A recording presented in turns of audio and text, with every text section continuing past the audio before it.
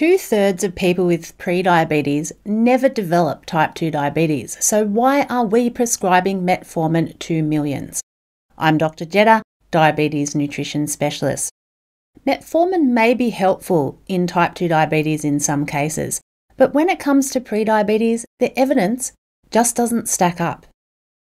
Metformin is not an approved medication for prediabetes. It's just assumed that because it's effective in type 2 diabetes, that it will be good for people with prediabetes. Metformin isn't a medication that's designed to reduce risk of complications.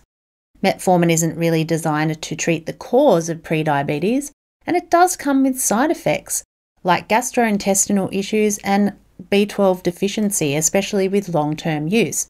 And let's face it, taking medication just puts a burden into your life that maybe you just don't need. It's time to rethink prediabetes treatment. Nutrition and lifestyle changes, they work, and they are what people really need to reset blood glucose to normal and rebalance metabolism.